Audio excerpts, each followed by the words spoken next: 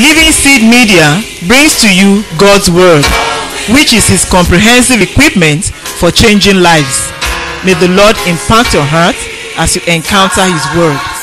For further inquiry or counsel, contact Peace House, P.O. Box 971, Boko, Benue State, Nigeria. Telephone numbers 0703 036369, 0703 7681198. Email address lsmedia@livingseed.org, or visit our website at www.livingseed.org. Let us sit back and listen as the servant of God brings forth the word of life.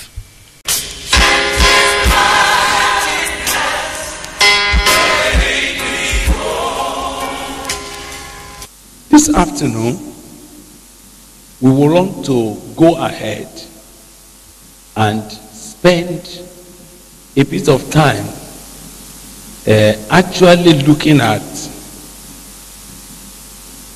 we began to talk about becoming one flesh, becoming one in matrimony.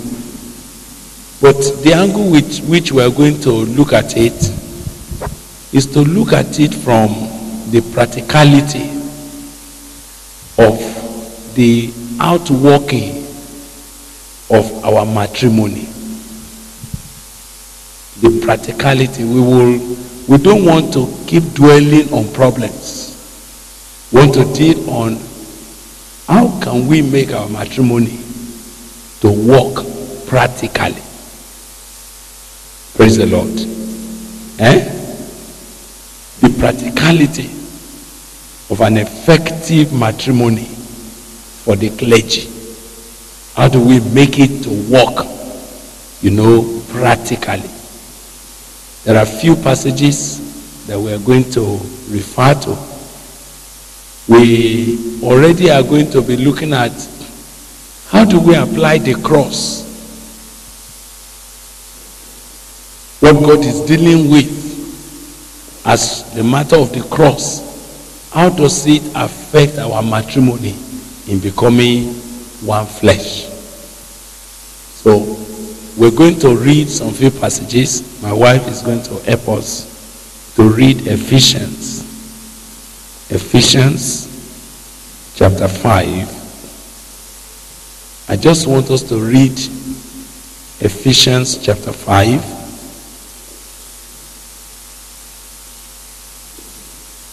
Even though the normal thing will have been for us to begin from verse 21, I want us to please start from verse 18, and you will help us read up to verse 33, and we will draw issues from this chapter as much as we can,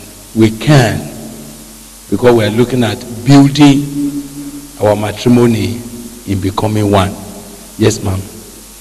And do not be drunk with wine, in which is dissipation, but be filled with the Spirit, speaking to one another in psalms and hymns and spiritual songs, singing and making melody in your hearts to the Lord, giving thanks always for all things to God the Father in the name of our Lord Jesus Christ, submitting to one another in the fear of God. Wives, submit to your own husbands as to the Lord. For the husband is the head of the wife, as also Christ is the head of the church, and he is the Savior of the body. Therefore, just as the church is subject to Christ, so let the wives be to their own husbands in everything. Husbands, love your wives just as Christ also loved the church and gave himself for it, that he might sanctify and cleanse it with the washing of water by the word, that he might present it to himself a glorious church, not having spot or wrinkle or any such thing, but that it should be holy and without blemish. So husbands ought to love their own wives as their own body. He who loves his wife loves himself.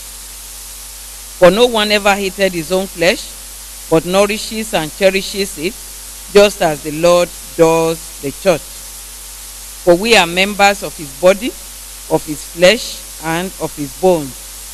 For this reason, a man shall leave his father and mother, and be joined to his wife, and the two shall become one flesh. This is a great mystery, but I speak concerning Christ and the church. Nevertheless, let each one of you in particular so love his own wife as himself, and let the wife see that she respects her husband. Praise the Lord. Praise the Lord. Let me throw a question before we go ahead. Can I throw the question? And I want any of you to please answer. Was your wife a Christian sister before you got married?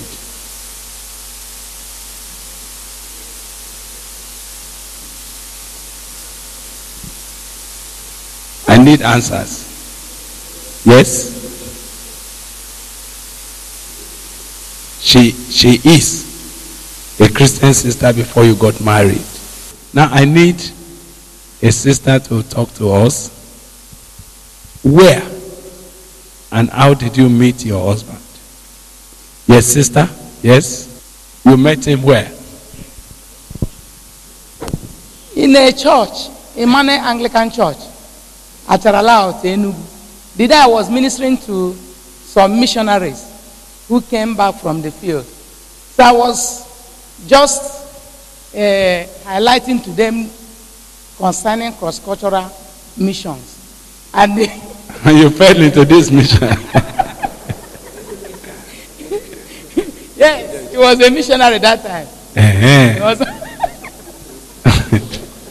So the mission ended on this side now.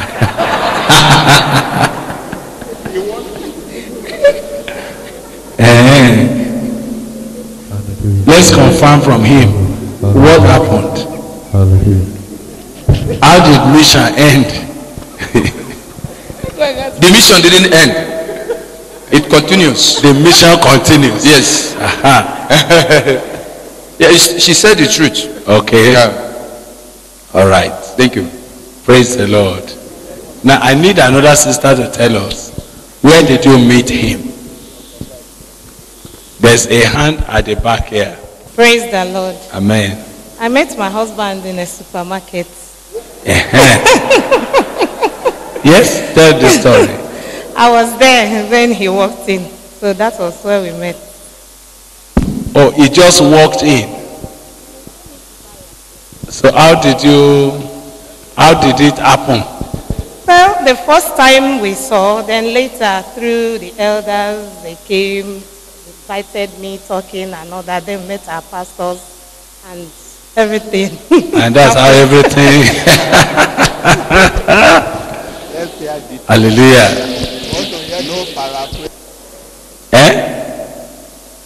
Somebody wants to tell us another story. There's another sister putting up her hand. Yes.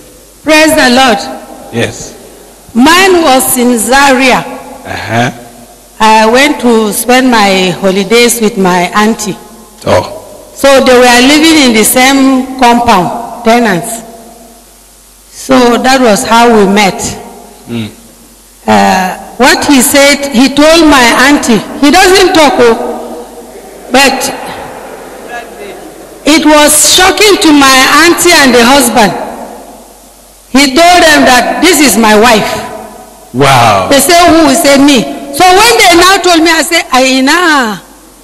I said, no, I can't marry quiet people. I talk and he doesn't talk. It will not be possible. But it became possible. Praise the Lord. And that's where you are today. Praise the Lord. Hallelujah. Now, some of you wondered why we started from that angle. want us to begin to look at the practicality, how to make our matrimony to work. So let me ask one more question before I go ahead. And I want a sister, I can see some sisters looking at their husband and say, should I talk? What were the things he said that made you to say, okay, let me agree with this man? What were the things he said? What was he saying that time? Or he just came and said, you are my wife, and that's how you agreed? Pastor, and the very first day, according to him, he said, God told him that God told him that I will be his wife. He So talked to the pastor. He didn't talk to the pastor, but he had it in his mind for the very first time that he saw me, that this is my wife. But he didn't talk for about a year. So I didn't even look at that side until one day I said I should go and be praying over some matters. So after some time, he said he wanted to see me. But over the night, the Lord told me that he will propose to me. I said it can't be, because we have been exchanging books, reading books together. He never opened his mouth. So this very first day that he was coming to propose to me, I just saw a picture of the person I want, but I said it can't be, that he is so spiritual than that.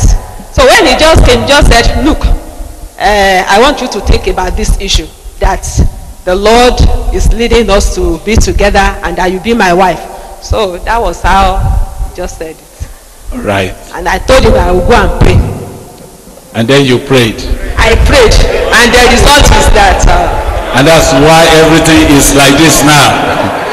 Now, can I please, I'm sorry, the books you are exchanging together that time, reading here and there, what happened to those books when everything started? When everything started, the whole books, they changed. We started writing the names of both of us. Okay. And the books, many of them had to do with this burning him, moving the Holy Spirit, marriage, and so forth. So the result is. The result is this. Praise the Lord. Yes. So, will any brother please remind us what you said to her when you first met her? Yes, there's a man here. This might sound very carnal, but not. It was a divine arrangement anyway.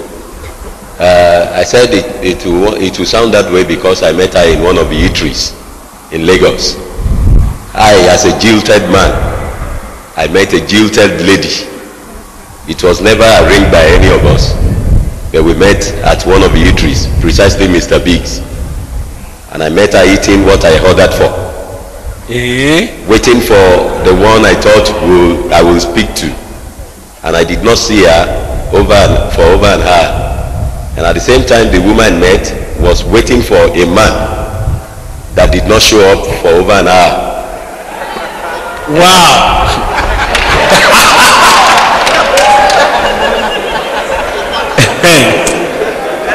So the equation balanced.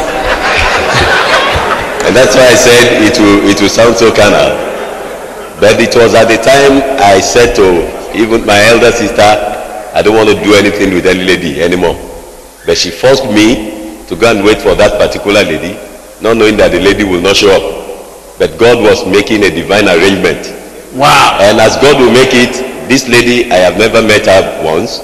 At the end of the day, I took my food from my table to her.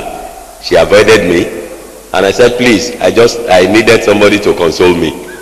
So she said on one condition, that on two conditions. Number one, there will be no discussion.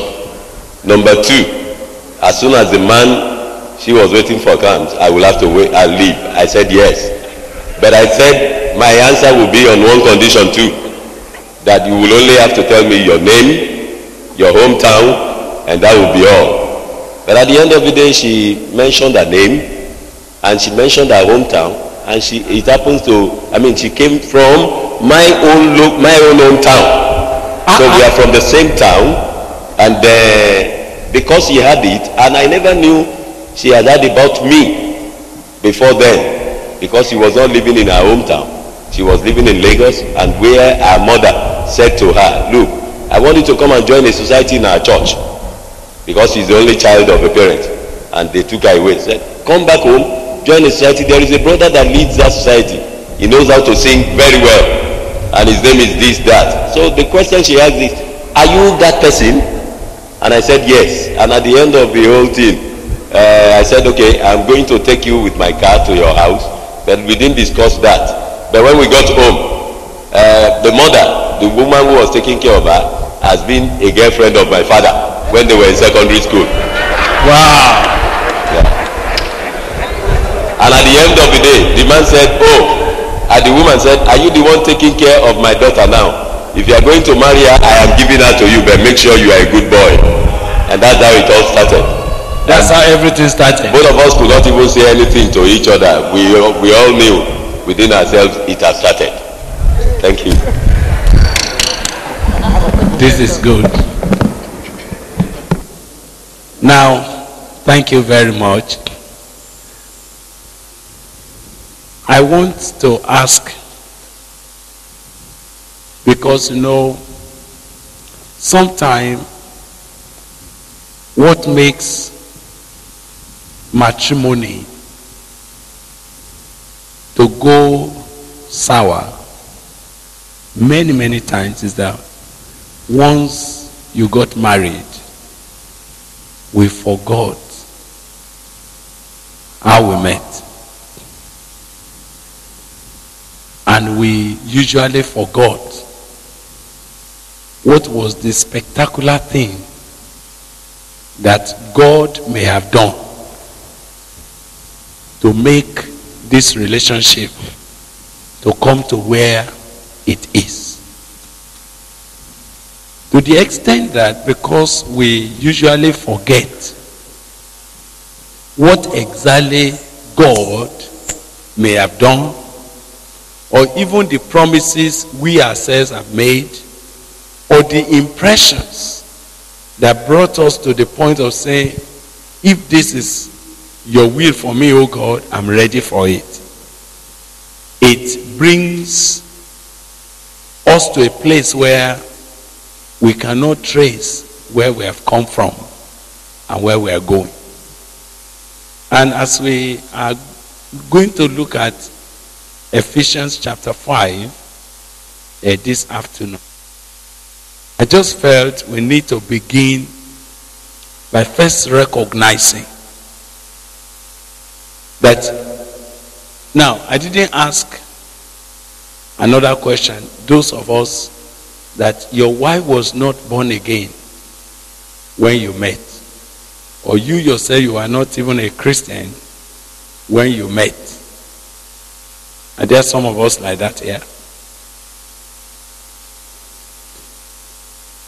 Oh, my Lord Bishop. Sir, would you like to tell us what happened, sir? Yes.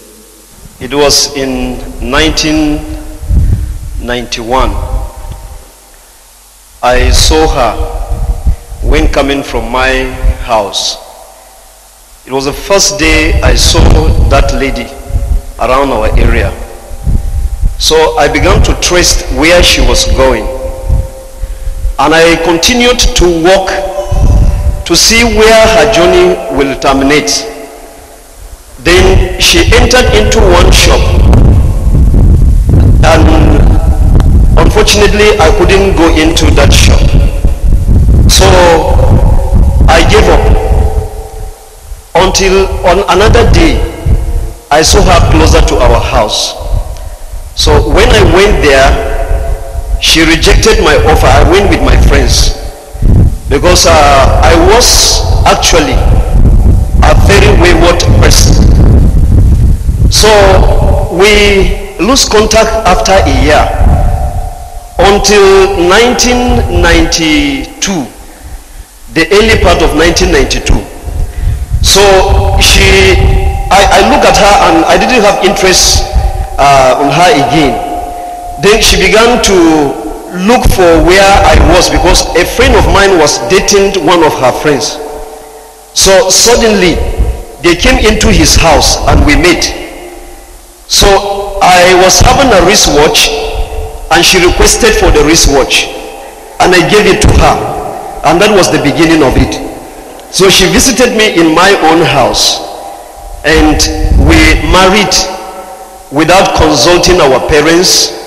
Suddenly one morning they saw a second person coming out of my own house, of my own room.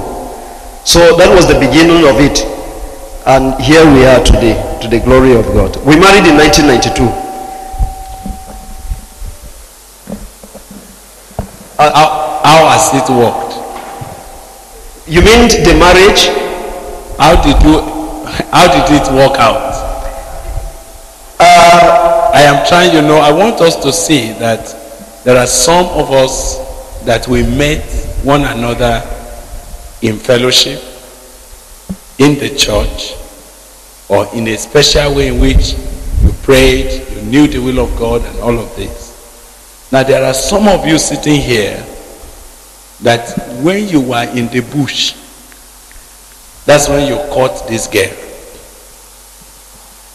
Isn't it? And now you are here. We wanted to touch several issues. How did you come through to this point? Well, after all that we have passed through and our parents saw us, she remained in my own house, and after a week, as our tradition, we went and reported to her parents that they shouldn't be looking for their daughter elsewhere. She is in our own house. You eloped with her. Were you a Benjamite? Pardon? Are you a Benjamite? No, I'm a Mogavul man. Mogavul man, Mangu local government in Plateau State. All right. Yes. So after that, we continued, and after having a child and the second one, I think the third one, before we formalized our marriage in a Christian way, and even before that time, actually the first two children we had, we were never Christians, even with her. So it was after that time, when the third child was about to come, we saw the need of surrendering our lives to Jesus Christ, and that we did, and this is where we are today, to the glory of God. Praise the Lord. Thank you. Now, thank you. Sit down. Right. We appreciate your story.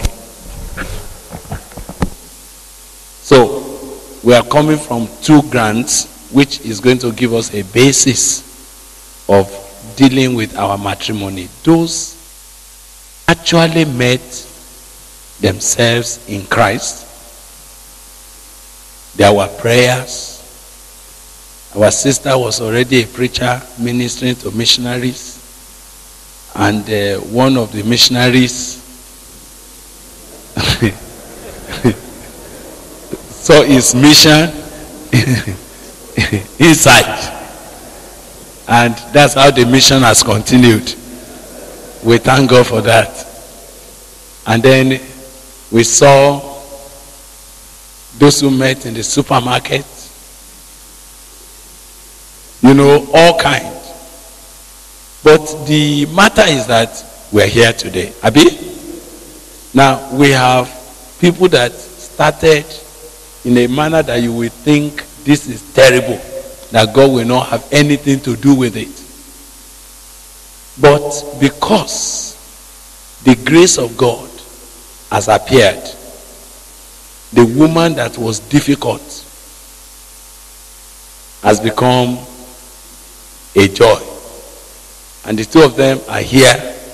They are now preachers, Abi, and standing together. I know they will never cancel their church members to elope. Abi? The time of ignorance the Lord winked at. He has commanded every man everywhere now to do what? To repent. Praise the Lord. Now, two issues that I want to begin to highlight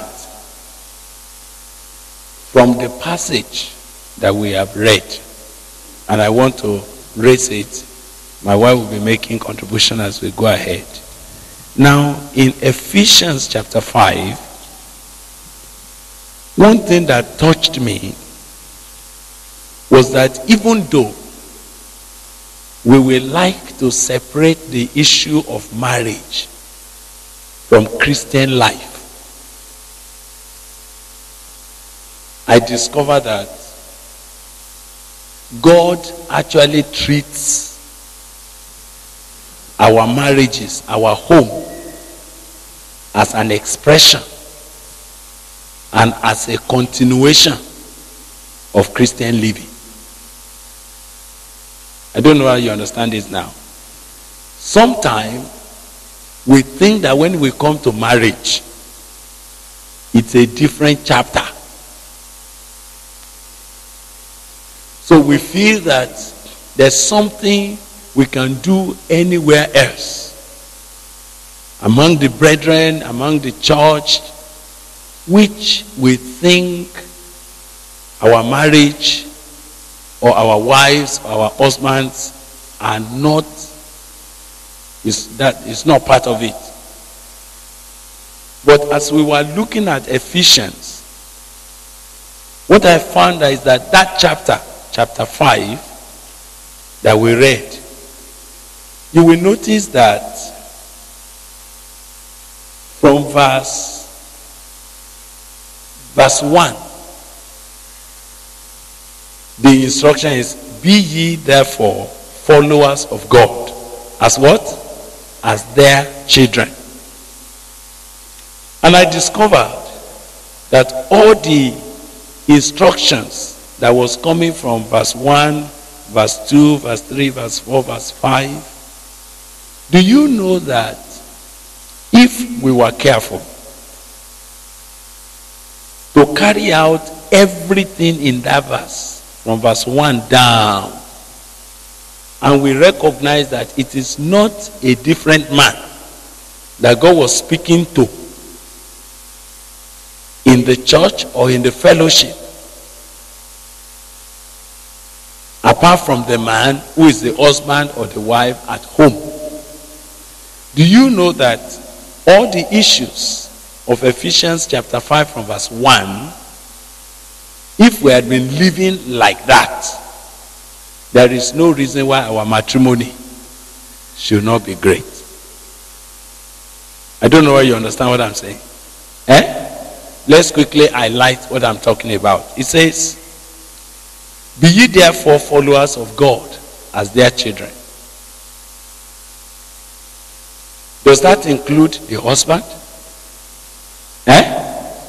Does that include the wife?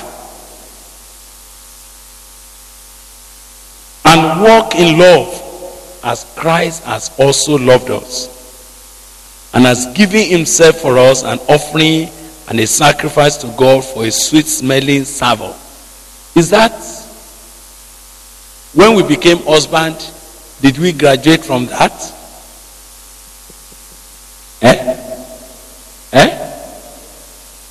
Or when you became a wife, can we say, no, this passage is not for a woman who is married? All right. Now, can I ask, let me just read them as I'm drawing my issues, then ask you a final question. He said, but fornication, all uncleanness or covetousness, let it not be once named among you as becometh saints. Does that apply to the husband and the wife? Neither filthiness, nor foolish talking, nor jesting, which are not convenient, but rather giving of thanks. This you should know, that no warmonger, nor unclean person, nor covetous man, who is an idolater has any inheritance in the kingdom of Christ and of God. Let no man deceive you with vain words. For because of these things cometh the wrath of God upon the children of disobedience. Be not ye therefore partakers with them. Now you will notice that the instructions were going on and on and on and on and on. And you will see that by the time we come to verse 18, actually the passages, verse 18 didn't end yet, even with full stop. It didn't end with full stop in verse 19. It didn't end with full stop even in verse 20. We got to verse 21. Up to verse 22.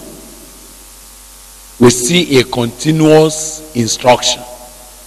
So let me first put these two questions to you. Do you know that the principles of being a Christian and of Christian living will enhance and give us a Christian home? All right. So, can you agree with me that wherever there is disharmony in the family, it is a direct, it's not because of your wife, it's not because of your husband, it is simply because you stopped being what? Being a Christian.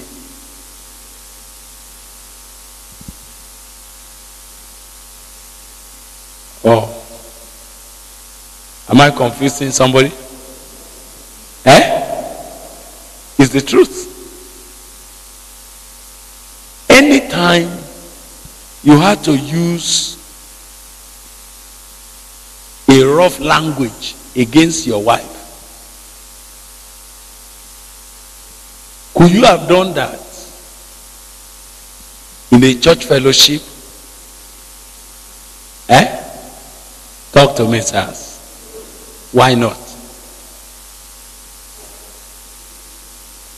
Why not?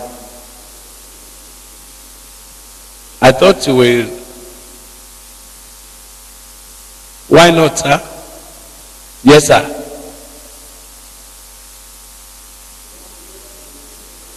Because it is unchristian to do that in the fellowship. And you don't want anybody to think you are not a Christian. So, aren't you a Christian at home when you say that to your wife?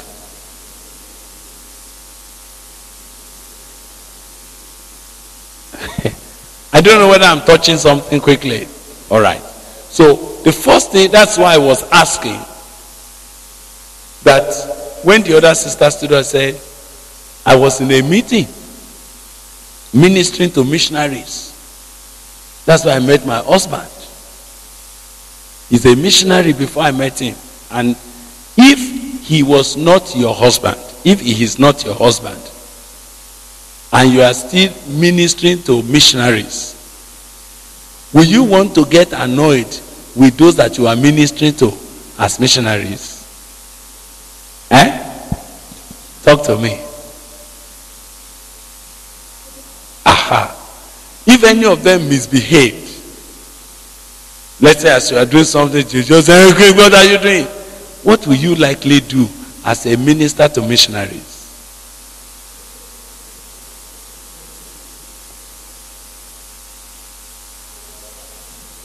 You will say, brother, it's not like that. Let's pray. The Lord will help us. Am I right? No. I want us to be practical. Aha. But now that you are married and it's now your husband,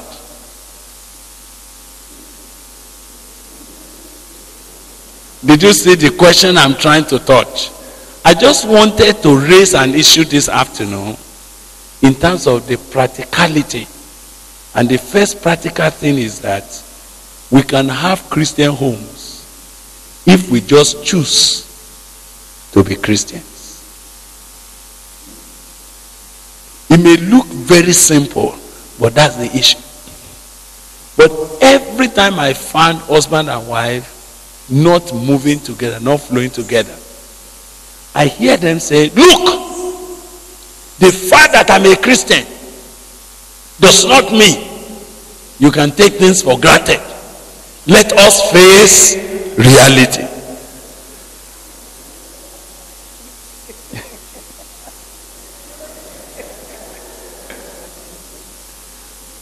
What is Sister Gloria doing today, Baba Bishop?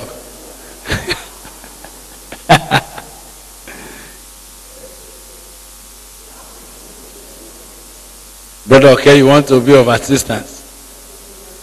They are facing reality there. Now, you see, the question that I'm raising is the fact that somehow what makes our marriages, our matrimony, a challenge, can I tell you very simply? Can I tell you? It is that it is only in your marriage, in your relationship like this, that you can actually be a Christian. Anywhere else, in church, you are a drama.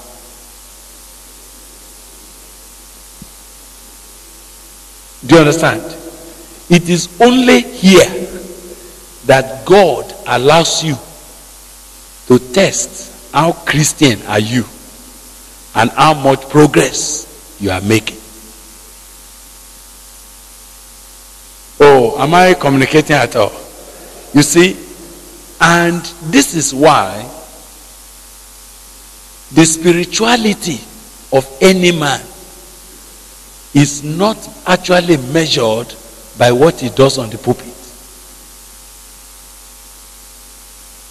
God himself knows that anywhere else you are impressing people. It's only here that even if you pretend for a long time, after one time, you will say, how long will I be keeping quiet? Let me talk. Let me tell you what is the bitter truth in my mouth. I want to be myself. That's when we are touching whether you are a real Christian now. Anywhere else. So I feel like saying to you that the first thing is that you must know that your matrimony is the place of the test of the genuineness of your Christian experience. And if we have to deal with it, we are not, even God himself is deliberately wanting this marriage, this relationship, because that's where he grows genuine Christians. Oh my God, I don't know whether I'm communicating with you. Now, let me tell you, as a pastor, I don't believe that you are patient.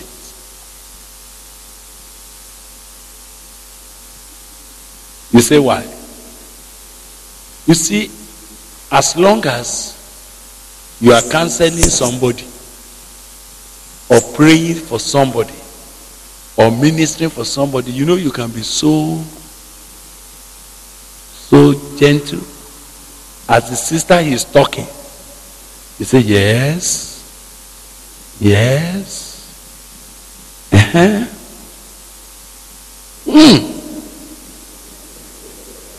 God. And the woman is talking. And you say, God will fight for us. The Lord is in charge. And he is talking. And a woman can talk for 1 hour. You are patient enough to do what? To listen. And at the end, you say, sister, I believe God. Jeremiah 32:27 says, I am the God of all flesh. Nothing is too hard for me. Let us pray. When she finishes, when you finish praying for her, what do? You even escort her to the door and say, sister, the Lord bless you. Don't feel bad. God will fight for us. I am praying for you. Amen.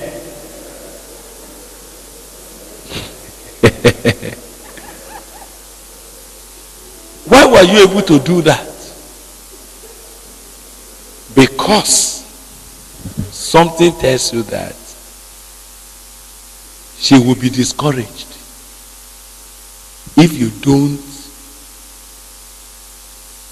patiently listen and minister.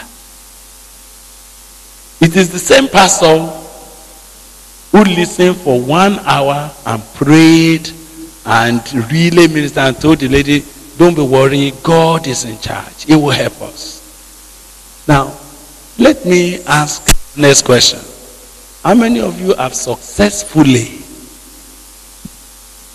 sat down and listened to your wife as you used to listen to a counselee for 1 hour, and when she finished,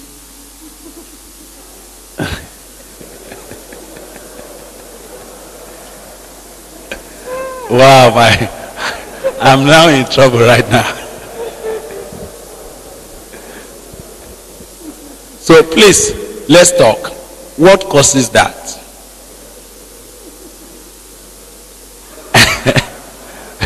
What did the Archbishop say? I should not raise the question again.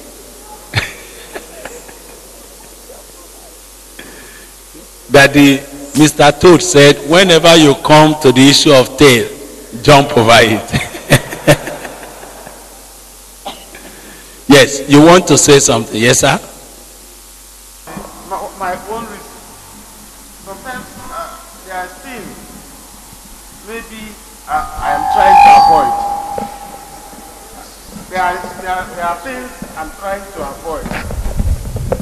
They want to tell me something, and as she's talking, I found that she's entering to where I want. She's going somewhere. And even though I know this thing has been bothering her, even though I know that she needs answer to that, somehow I felt that this answer may come from my pocket. So what I normally do is to begin in time to block it. So don't worry, I know. So and then eventually she will get tired, she will get fed up, and then end it up there. Imagine that. And then but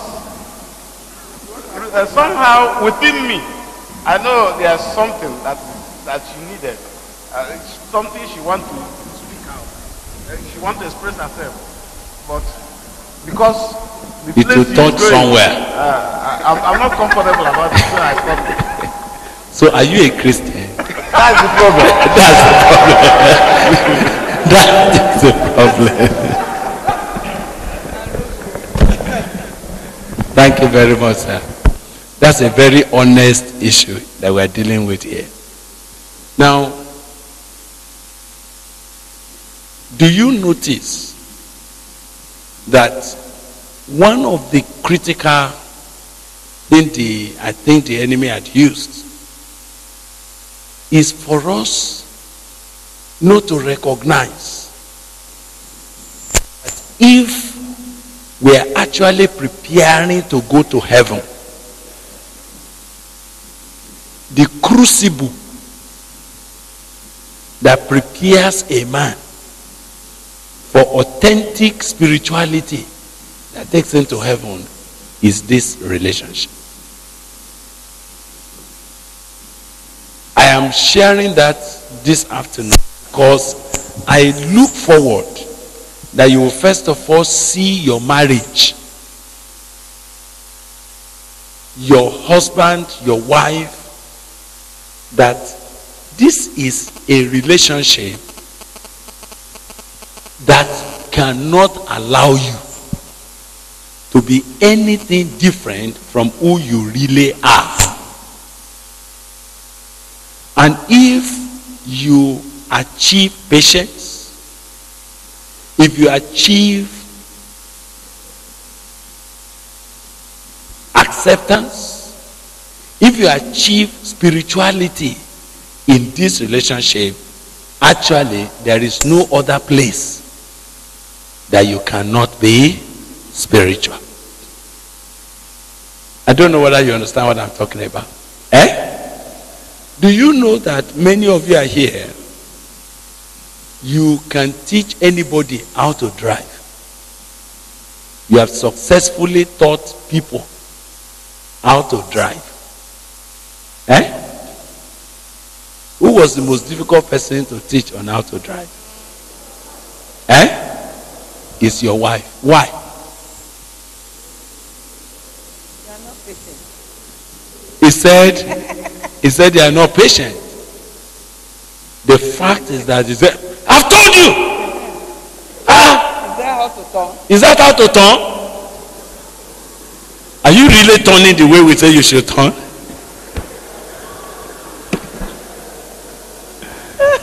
I taught you how to drive now. It was very hard. Oh, she confessed that it was very hard. It was a hard. Now, but what we are beginning to touch is the fact that any other place, you dressed up to go there. This is the only place where your spirituality is the most authentic.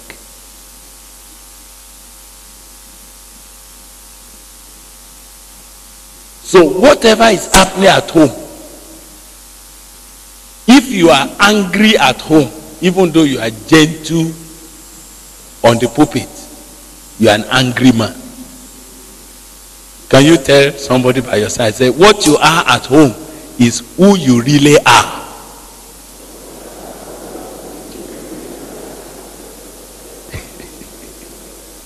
Now, but the picture I want us to take is that, do you know that God deliberately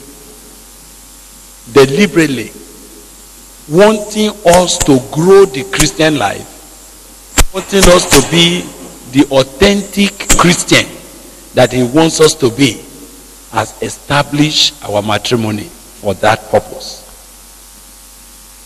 And I want us to pray about that. You will make some input on this. I want us to pray that we will see our marriage, our matrimony, as the workshop where God trains our spirituality. I want you to look at your wife, and I want to look at your husband as the on the spot evaluator of your spirituality. And it's God that wanted to give you someone that could help you to sincerely. Because you see, what I'm touching is that if it is only church ministry and what we do on the outside that does not reveal who we are inside, you know, we may be surprised when we get to heaven. When everything will be open, it might be a terrible surprise. But if God helps our matrimony to do that, to achieve that, and is growing us, growing our spirituality, building our spirituality, even if it looks rough, I want to believe that it is real. So please tell somebody and say, the only reality of your Christian life is with me. Is with me. If it's the wife that is there. Is that what you are saying?